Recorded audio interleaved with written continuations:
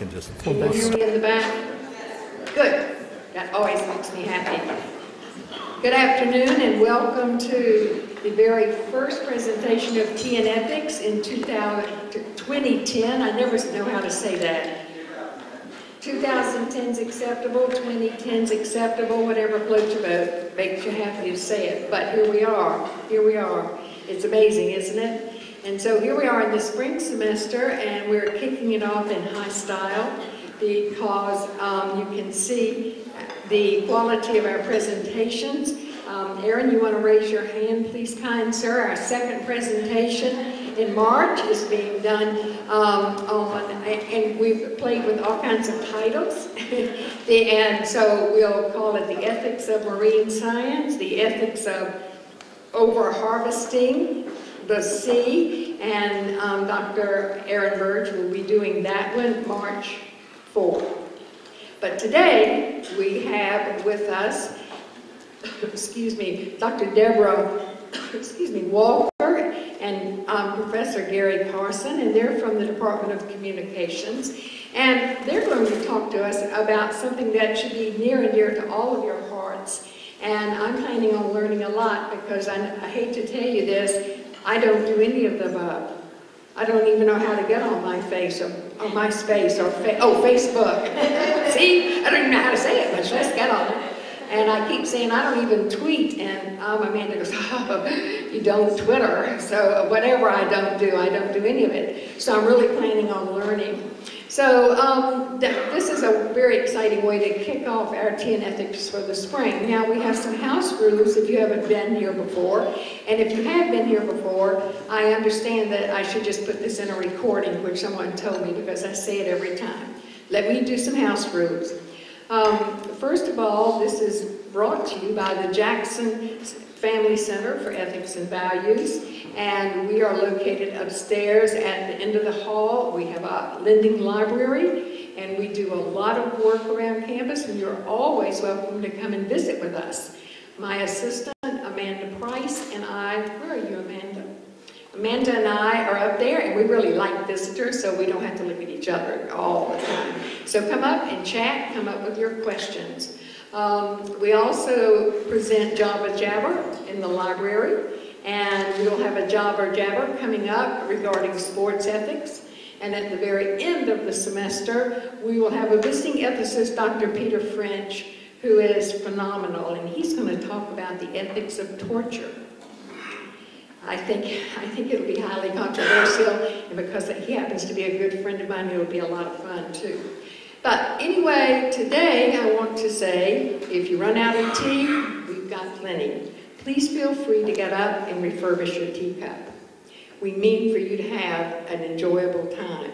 If you run out of cookies, we've got those too. The only thing we'll ask you absolutely not to do is to leave while the presentation is going on. So I usually start by saying, you know what, if you don't want to stay here for 1 hour, you should leave now. But after 1 hour, I will call time, and people who have to go may go, and then we always have people who want to stay and talk some more. Dr. Walker and Dr. Carson have said to me that they will interact, so you're going to be doing some of the talking today, and I imagine we'll get good questions and good opinions. Our main goal here is to present to you things for you to leave here talking about. So if you go out and you're not talking about it, we have indeed failed you. So I hope you have a lot to talk about with each other when this is done. I also hope you enjoy it, and I know you will. Thank you. I'll just raise it up too if we want.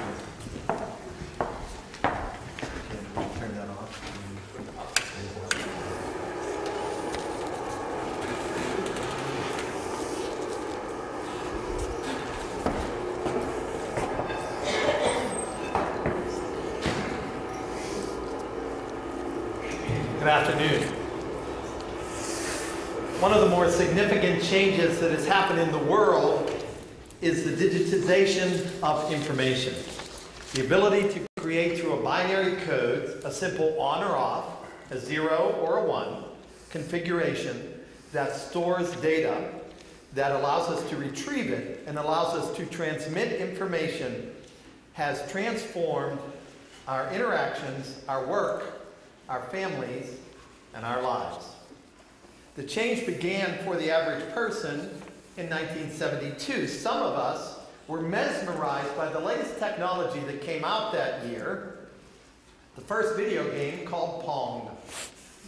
And we sat there and we played Pong, and for those of us who had that experience, we thought it was a brave new world. What it was on your TV screen you had two lines on either side and a dot ball moving back and forth, and you tried to beat your opponent at a game of tennis. It was a direct consequence of the innovation of what went on in the NASA space program, where the Apollo space program took two identical computers of 74 kilobytes of memory and 4 kilobytes of RAM, literally the computing power that you have in your car remote control. And that they went to the moon and back with that. And this digitization started spreading throughout society to become a significant part of our work lives and more of our non-work and our leisure activities. The digitization of information has moved us into an area where time and space are made irrelevant, where we all have elephant memories we can never forget, and no one will let us forget, where we can access tremendous amounts of information, some of it credible and some of it not so credible, where misinformation can be propagated in ways that would make the proponents of the great lie theory jump for joy, where the private and public has been so blurred that they meld into one, sometimes very uncomfortable unit, where indiscretions and immaturities become public fodder, where contextualized statements and meaning-making for specific situations has been lifted in a form of proof texting that does damage to the meaning, the intent, the careers, and the reputations of people, organizations, and institutions,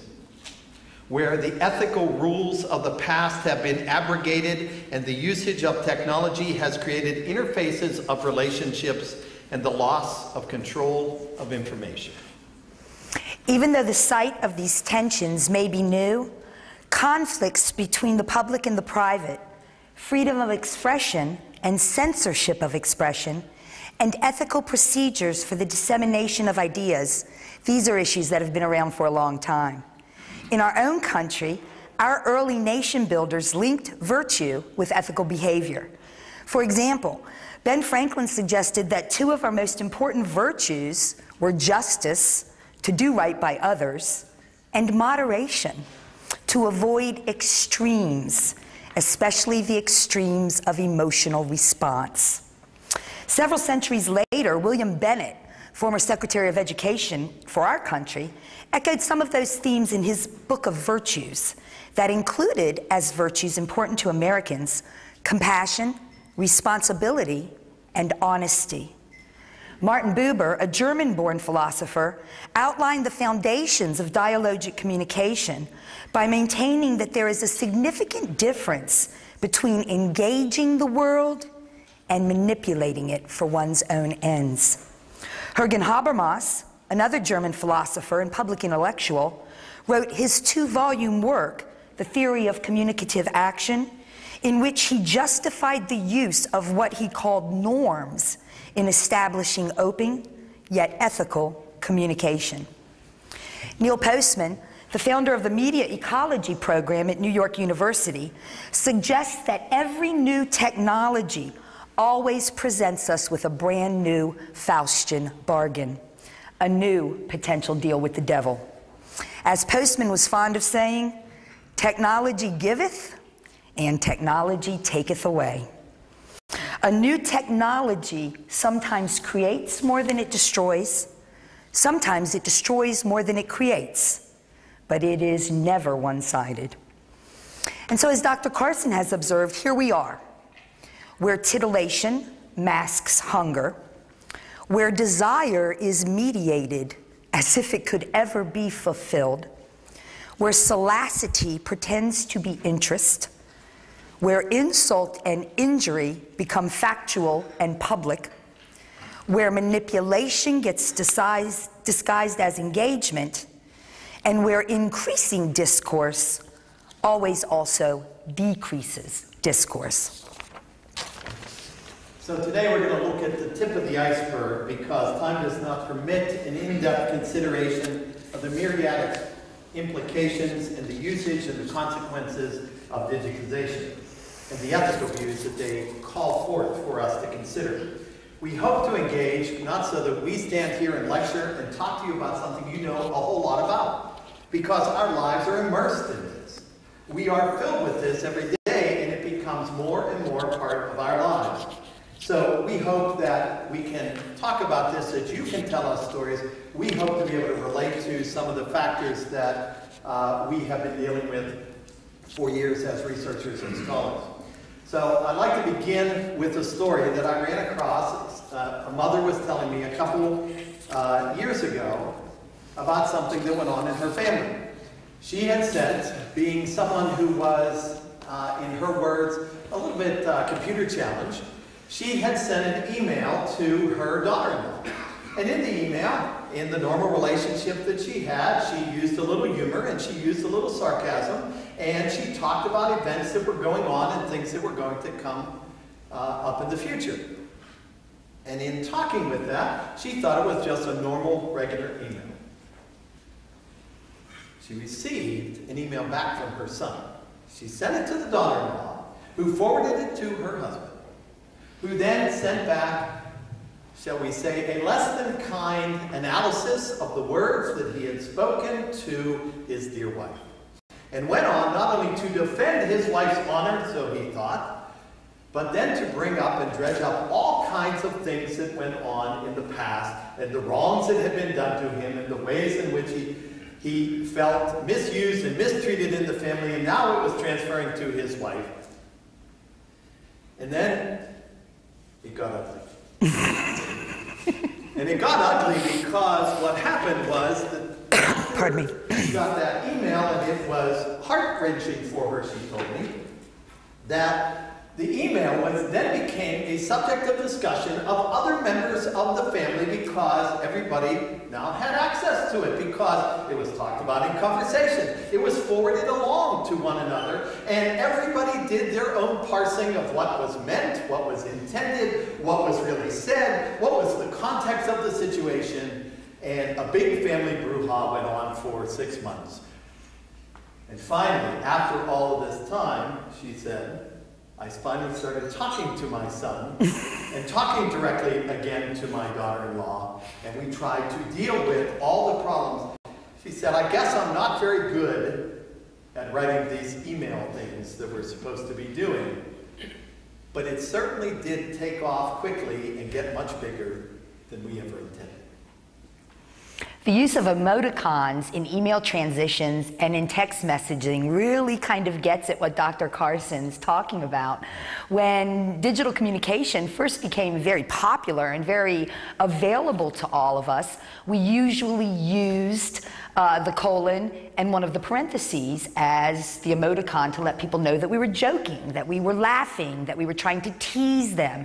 And now, of course, in the newer versions of everything from word processing programs and email programs to the newest versions of your cell phones, you actually have several pages of emoticons, because the words that you use themselves in your messages generally aren't able to convey the sarcasm, the humor, the irony, the emotion that you want to. So we have emoticons for everything from frowns and smiles to cute little winks to let people know that there's a different level of meaning going on.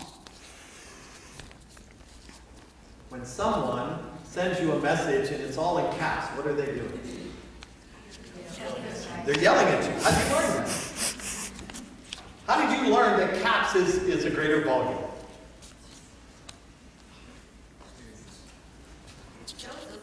It shows authority. I have a friend who can't see very well, so she types all in caps. She sends me emails, and I say, why are you hollering at me? And we went into this big, long discussion about it.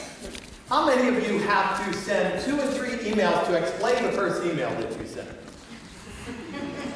To try to deal with the issue. Any stories on email transmissions that you care to share? Things that you sent that blew up, like this lady that I met at this party?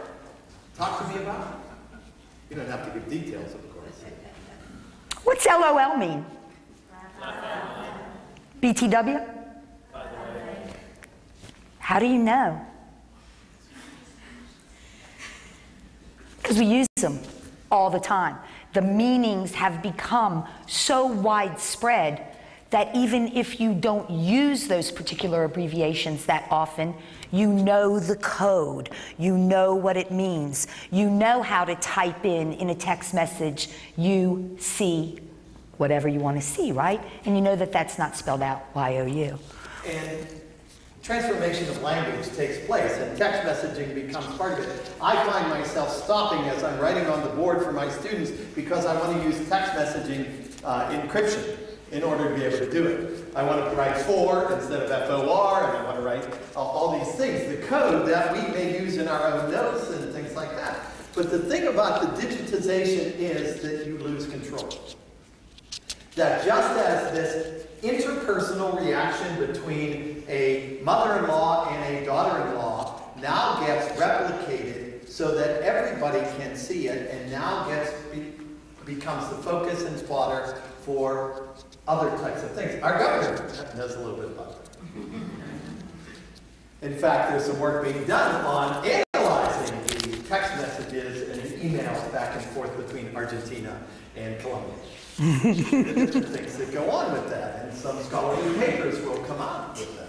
So we run into this, and while it is a great tool, now when you first encountered emails, those of us who are old enough to know when we used to write hand notes and things like that, one of the things that we were told was that it's a simple way of communication. Is there anything simple about it? There's all kinds of meaning that takes place beyond that which is presented in the words that are there. And so you miss all the nonverbals, you miss all the other cues that we utilize in language and in the transmission of ideas back and forth. The message can't be softened via text or email by me reaching out my hand to you, by touching you, by smiling at you when I'm talking to you. The intent of the message has to only go on the words, and in this case, not even words, on the U and the R and the C that we are all supposed to understand, decode, and be able to communicate by. I'm assuming that when you do emails and when you do text messages, you use perfect punctuation and grammar just as if you were turning in an English composition to Dr. Sanders, right? Raise your hand, all you perfect communicators. Funny how all of you aren't raising your hand. What's up with that?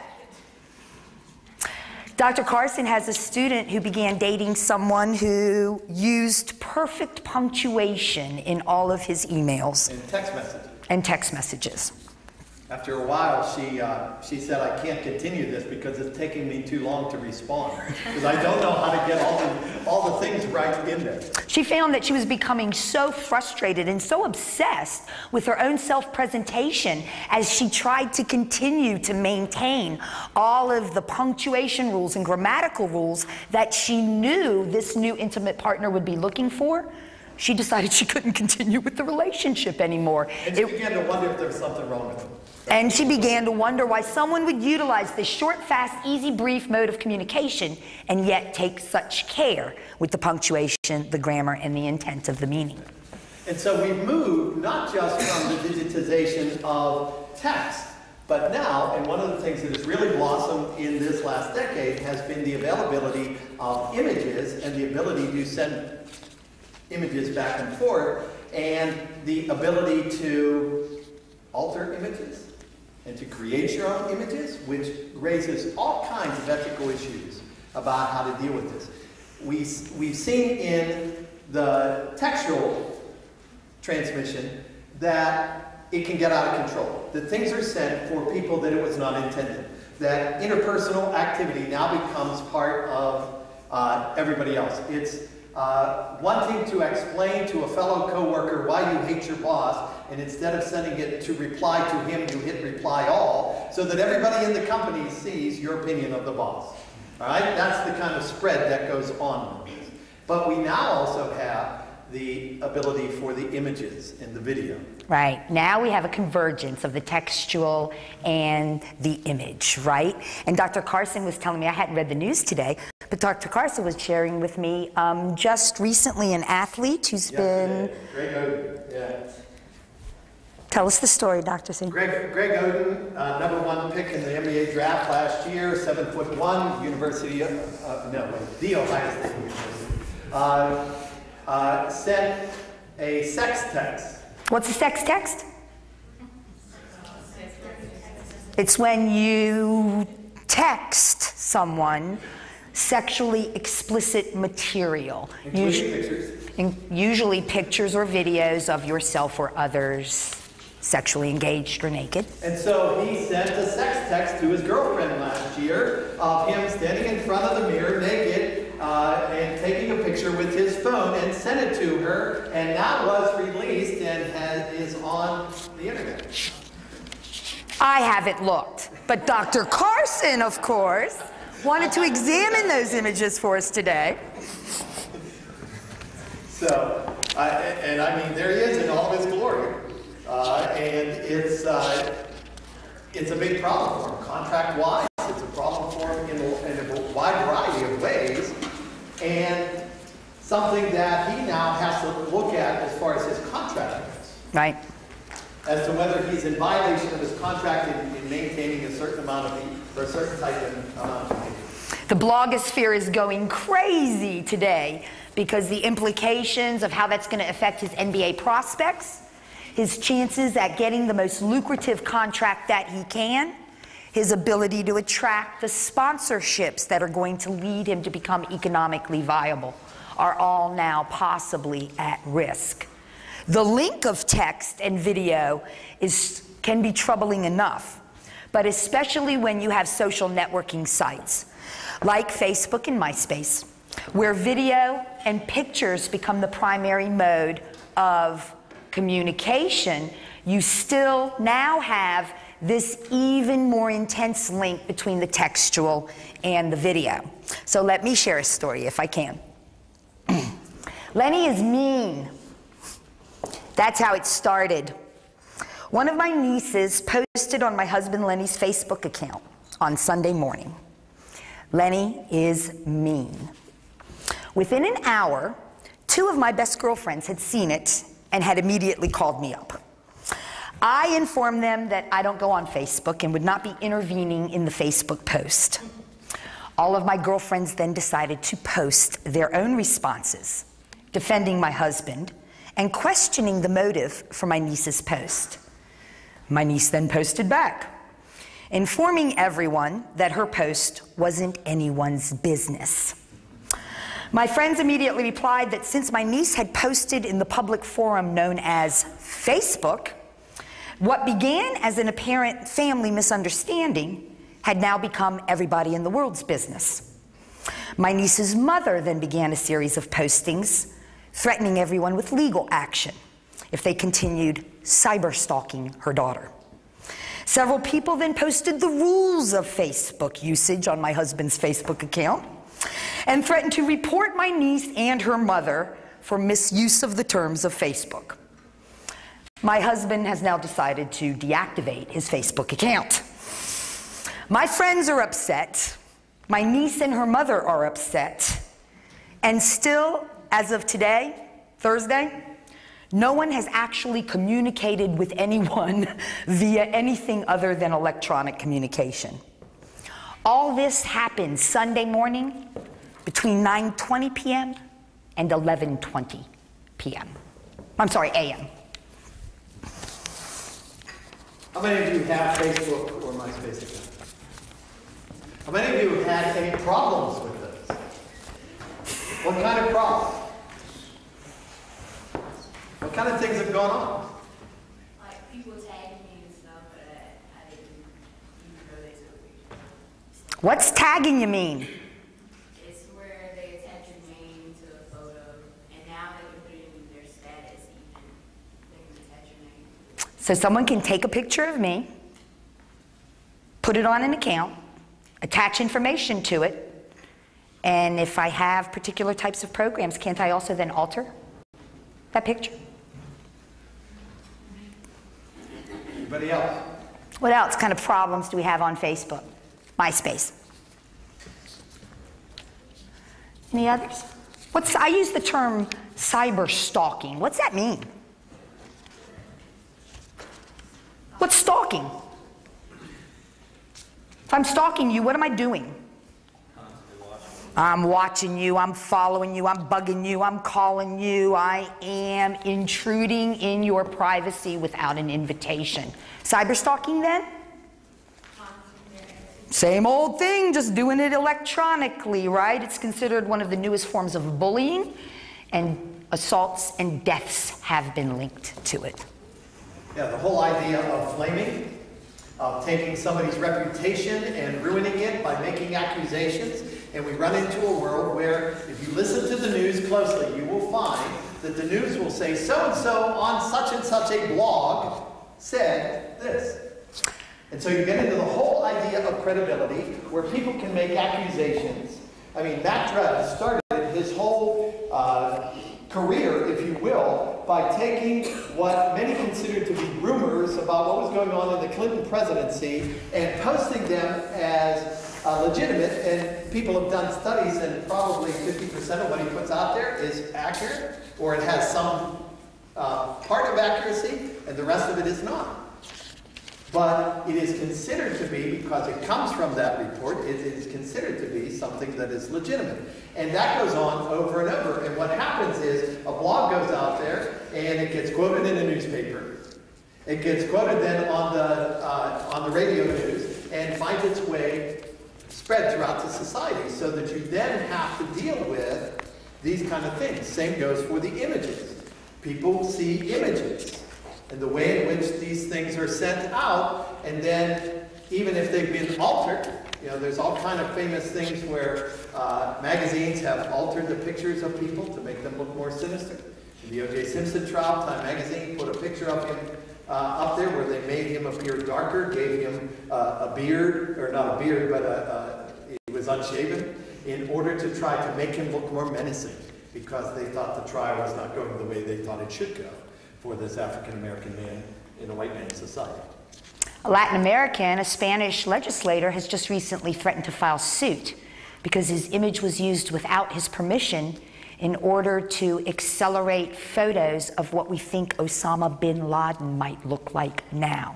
So they took the way the Spanish lawmaker looked and used it and merged it with the present image of Osama bin Laden to create this digitally enhanced prediction of what Osama bin Laden might look like if he's shaven, if he's cut his hair, if he's made other alterations.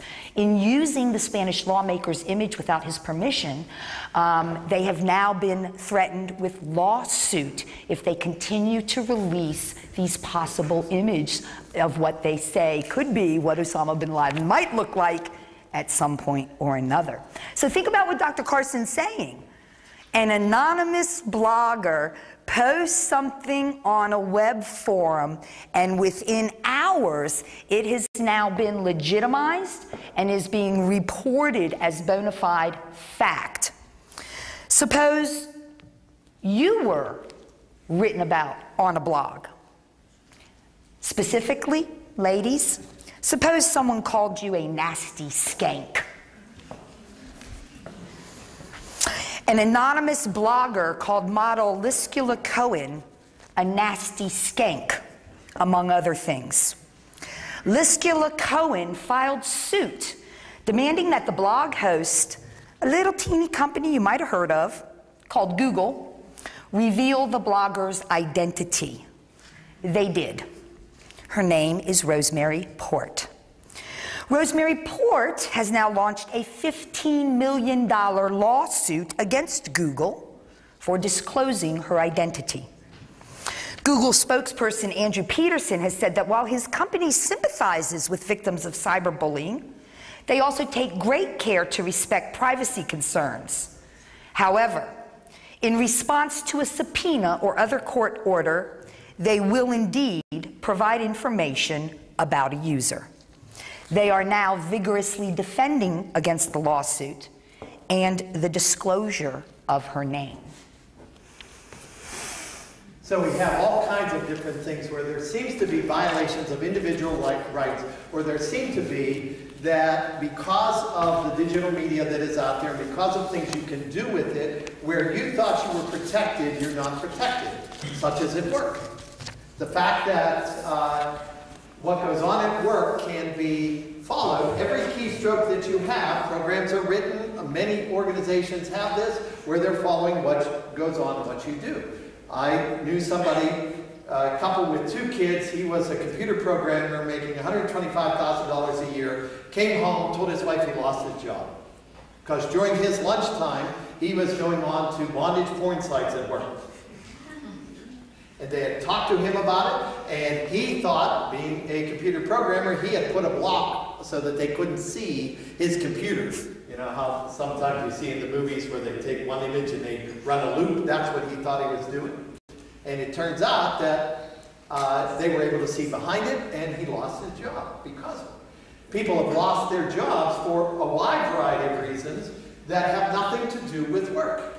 A couple in Fort Lauderdale, teachers in the school district there, were somehow shown, I don't think it was intentional on their part, but there was a swinger website that they were participating in sexual activity in a swinger forum, and it was shown on there, they lost their jobs. All kinds of things happening because we have these ability to project these images, and then once they're projected, they get taken away.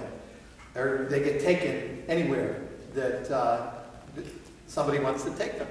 And that's creating all kinds of issues, especially when you deal with things like child pornography. Isn't child pornography if you make a computer-generated image, a CGI image of children in sexual positions? What do you think? Should that be banned? Should you be arrested for that? I had those images sent to my computer, an image of a child engaged in a sexual activity with a horse. It was repulsive and disgusting. I immediately called the FBI to report it and see if we could launch an investigation into how those images were being disseminated and distributed. The FBI told me that their hands were tied. There was nothing they could do. It was only child pornography if it portrayed real children, and that these were obviously doctored images. They refused to investigate. My question then was, how do I get this out of my computer? I want no record of this transmission in my drive. I was told that that would cost lots of money, and I would need to hire a computer professional if indeed it could be done. The FBI certainly was not going to help me out. So every website you visit, every keystroke you make, every picture that you download and upload and deal with through your computer, there's a record that can be utilized against you, can be seen where you're going, what you're doing, the types of activities that you are engaged in. And so you don't have control over this, which is one of the big issues of this whole digitization. We take these little zeros and ones, these little binary codes, and it creates for us what we think are great tools. You know, the ability to get in there and take a picture of your family on a vacation. You can crop it, you can turn it, you can add different background, you can put it on a Christmas card. You can do all kinds of things with it, as can anybody else. I have a daughter who does some modeling. She has a website, she does some modeling work and puts it up there, and she has to buy software to try to prevent people from taking her images and doing things with them that are inappropriate that would ruin her modeling career, her promotional career in doing things like that. And we see it on the context of advertising and humor all the time. We're all familiar with everything from the dancing baby to the talking Obama heads, right? But think about the implications for your job. Think about the implications for your future, for your career. 44% of businesses recently surveyed don't allow their employees, 44% of businesses recently surveyed encourage their employees to learn about social networking sites in order to help with their own business's marketing and business opportunities. And yet, more than 60% of companies won't allow employees to visit these social networking sites. In addition, increasingly, employers and future employers are mining those sites and visiting those sites and accessing those sites through the incredibly shared networks that we all have in order to check you out for employment purposes. We've heard of more than one employer relate story about hiring decisions that were not made because people who had shared Facebook accounts and friends in common were able to access your Facebook account, look at the pictures of you on spring break in Cancun, and decide that you weren't really the kind of person that they wanted to hire for their company. I recently had a friend who was discharged from a job because her credit report had become part of her personnel file as part of the requirements of that job. We've had friends who have been fired for everything from illegal email transmissions to going on sites, not just sexually related sites, but a variety of sites. Huge amount of discussion as we prepare for Super Bowl, as we take care of football. People are getting fired because they're visiting their fantasy theme sites or their ESPN sites during the frenzy of March Madness or during the frenzy of the football preparation. So we've got some implications that affect our employment, our reputation, and our prospects, even separate and apart from the really funny dancing baby or the really fun and talking Obama head, right? So that which used to be personal and private becomes, because of digitization, available to everyone. We have seen all kinds of scandals, and you can recall different names of people who, for whatever reason, they decided to do this, photographing each other nude or in sexual activity that then becomes available on the internet, because a year down the road or 6 months down the road or next week when they break up, somebody gets angry and puts that up there. There are websites out there that seek this kind of stuff. You get ads for it every once in a while in your spam folder. And so you have the digitization creates a permanent record that can follow you for a long time. I predict that we're going to have a very hard time dealing with political candidates in the future. Because all their stuff is out there and none of it is hidden. And now it's no longer hearsay that so-and-so saw you smoking pot, so-and-so, when you were back in college, because we have video now. And it's been on YouTube for quite a while. Look at what happened with Michael Phelps. And so what happens is that as we see people with certain characters and certain perfections, and that whenever we are looking for candidates for political office, that these types of things, because of video and digitization and the storage of them, and the fact that you could go back and look at things that were posted on the internet 5 years ago that have now been changed or taken off, you can find those on websites that serve to hold that information. You can't, there's no culpable deniability that you will be able to be seen, and we as a people are going to have to adjust greatly what we are willing to accept with our political leaders. Because I did not inhale will no longer work whenever you have a video of it happen. And I make the point that we've often made the distinction between whether those postings and those images are ethical or not on the intent of the person who made them. There's a big difference in me deciding to, there's a big difference in Pamela Anderson deciding to post her video of she and Tommy Lee having sex online. They both decided to do it. They're marketing the video. They're making money. But in many ways, that's no different from the ESPN reporter who was photographed and videotaped nude without her consent from a peephole in her hotel room. The images are still online. The images are out there.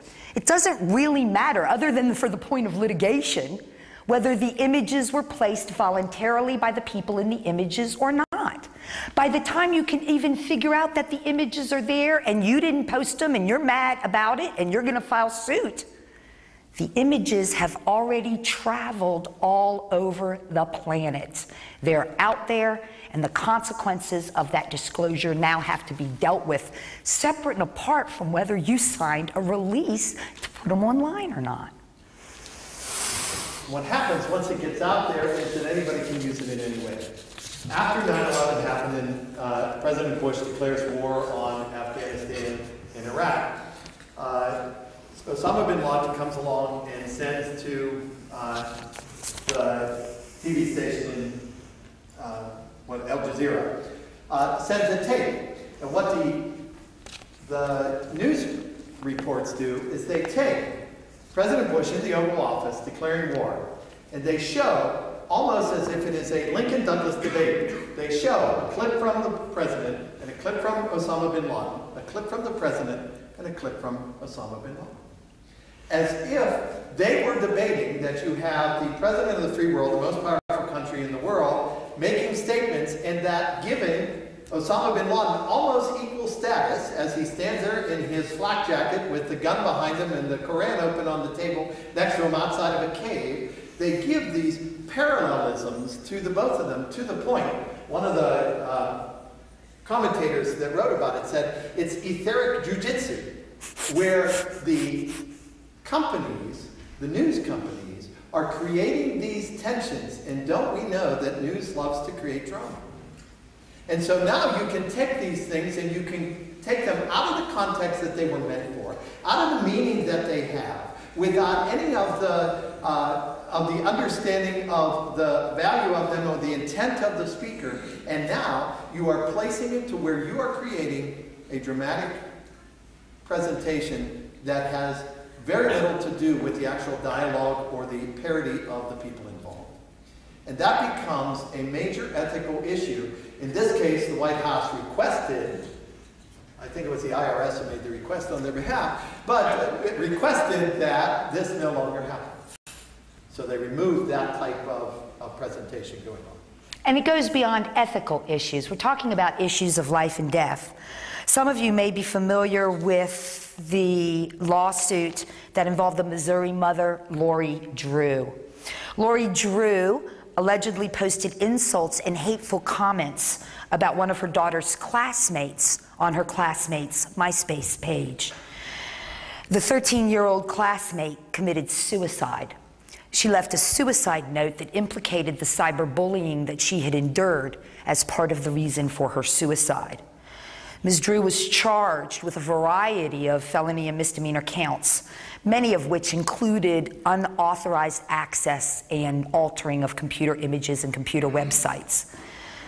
Just a couple of months ago, U.S. District Judge George Wu acquitted Ms. Drew of all possible charges related to this case.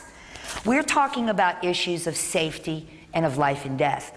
Dr. Carson and I were talking, as we were preparing for this, about the techniques that are used with terrorists. He mentioned the Bush, Osama bin Laden juxtaposition of images. As a result of 9/11, most of you, I'm sure, are aware that all of our email transmissions and all of our cell phone transmissions are mined routinely by the government.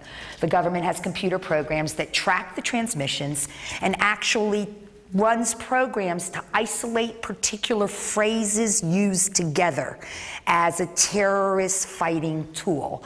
So phrases like bomb, World Trade Center, Al Jazeera, Osama bin Laden would hopefully raise some red flags on the part of the feds.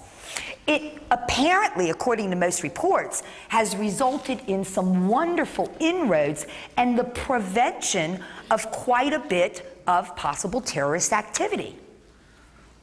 The concern, of course, is most of our transmissions are now routinely monitored by the government in one form or another. And keywords are listened for, and keywords are isolated. And if you use a certain sequence of keywords and other investigation proves that there is a suspicion, the feds will show up at your door and want to ask you some questions.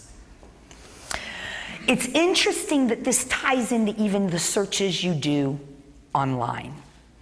Dr. Carson, you want to talk a little bit about why some searches come up as #1 searches and others are 18,000th on the list of 1,000,000 hits? I've been doing some work on the search algorithms that are utilized and how Google and how Yahoo and how the others, when you type in certain things that you're looking for, what protocols do they utilize to isolate those things that have those within it? And obviously, if you put anything out online, any articles of that, you do keywords, and those become the first thing that are utilized, and then they do the text and things like that. Well, these algorithms are imperfect. There's no such thing as a totally random search. You can't do it from a logic base that is used with computers. And so what happens is that eventually, the bias that is in that algorithm only presents you with certain materials that fit the bias of the algorithm, and you think that you're getting unfiltered material, making decisions on the information that you're given, looking for people who are like-minded you, if you're looking for a community to follow, things like that. And that the algorithms themselves, because of the digital protocols, the way in which it's set up, the algorithms themselves do not allow you to see a vast majority of things. And what it does in communication, we call it muted group theory, that it prohibits you from seeing certain things. In addition to that, you can go to certain services and pay to have your website get higher on the list for Google, get higher on the list for Yahoo. That's one of the ways that they make money. And so you can go about that. So the human actor, along with the digital bias, and now the human actor, based upon finances, gets involved with that. And what you think you're looking for, and you're getting all this information from all over the place, when the truth of it is that it is highly biased in what you do. Most of us assume when we do an internet search that the first couple of pages that come up out of all those hits we get are the result of those sites being the most frequently accessed, having the correct combination of keywords, or having other measures of popularity or usage. Not many of us think about the fact that that #1, #2, #3 slot, that hit that comes up on your Google search, went to the highest bidder. Someone has paid Google to push that up. And what we also find out, many of you are familiar with this phenomenon as well, is websites either by virtue of volunteer or by payment getting flooded with responses, right? I mean, we all know, if we have a favorite contestant on American Idol, that if you vote a lot of times, you might be able to get that contestant moved ahead in Dances with the Stars, for example, or some of these talent shows. So even what we think is incorruptible information based on the purity of the computer search is now subject to the marketplace and the highest bidder. So we've done way more talking than we intended to. You have questions? Do you have examples? A question, and Deb, I'm just fascinated with the fact that you received that 4.0, because what I'm wondering is eventually, and frankly, I don't do anything. I don't even pay bills on the computer, much to my children's horror. But a lot of it's because of what you're saying, and a lot of it is my needs of privacy. And so I was just sitting here thinking that personally, I begin to think of information on the computer like the National Enquirer. You know, you can find out all kinds of things, horrible things, about any famous person. And so I say to myself, oh, and pay no attention. Is that the future of information coming across on the web? Are we all going to get like that it's flooded and we don't pay any attention to it? I think that's one ramification, Claudia, but I also think that the opposite ramification is what I'm seeing occurring. Everyone believes it. Oh. Everyone believes it. I get emails every day that I saw 10 years ago that are just as ridiculous now as they were then. Like the email that if you don't go to the gas station tomorrow and don't buy gas, all the gas prices are going to fall and the government's going to capitulate to our demands for cheap gas. Not true. It's not going to happen. My further question then is, do we as adults and educated people have some sort of ethical duty to explain what can happen if one believes everything coming out. I hate to say that because I know it's an incredible information trail. But there, and like your situation, there's so many false notions. I just got an incredible story sent to me via email about a political figure, and that I know is wrong. But, you know, I keep thinking, so where does all of this... And then sometimes you even get the email that says, oh, don't pay any attention to this. This is a hoax. Go to the... There's an email, there's a hoax tracking site. Yeah, Snopes, where that you can go to and check to see if the news you've gotten is real or not real, right? So I guess my larger question is, as educated people then, do we have to understand, not that it's bad, No. but to help everybody understand that one cannot place one's entire belief in this incredible dissemination of misinformation a lot of times. Absolutely, Claudia. And I talk to my students about thinking about it like a newspaper or a television. I ask my students, well, do you believe everything you see on TV? Well, no, of course not. Then you can't believe everything you see on the computer either. And I think that that type of critical reflection, double-checking stories, being sensible, like you said, Claudia, trying to limit access to your information online. And what were some of the other solutions? Some people are shutting down. I've talked to probably 10 students this week who have had situations where they were tagged, or they were flamed, or images were altered, or rumors got crazy, and things got out of hand, and they have shut down that Facebook or MySpace site. And I don't think that's a solution either. Those are social networking sites that offer all of us wonderful, wonderful opportunities, wonderful engagements, and in a lot of cases, a lot of fun. But we have to, while the courts are grappling with trying to put some laws in place to protect the competing tensions between privacy and freedom of speech. Like one researcher that we were quoting from when we were looking at some of this information, basically it's think hard before you type or post, right? Think hard about what you're seeing, because much of what you're seeing and much of what you're reading is either false or exaggerated. The problem, though, is that just as we found with TV news, that 70% of the country, 65 to 70%, that's the only place they receive news. And that studies have shown over and over again that in the American populace that we believe the vast majority of things we get on the news. And most people don't have the filters to even recognize the bias that is there. And so as educated people, our critical thinking abilities become paramount in dealing with these kind of things, because the bias is there in everything. The bias on the internet, there's no checking on it. Another colleague of ours in the communication department, Dr. Fondren, part of his class project at the University of Alabama was to go and take Wikipedia and make Wikipedia meet academic standards of legitimacy. And so they put it up there. They received, there's some kind of standard that Wikipedia gives you. When you do that, and they did that, and within 45 minutes, most of the sites that they had worked on were altered by someone else. The only requirement for Wikipedia for the suspension, for you being able to alter something, is you have to be a member of Wikipedia. 48 hours. And then you can change anything you want.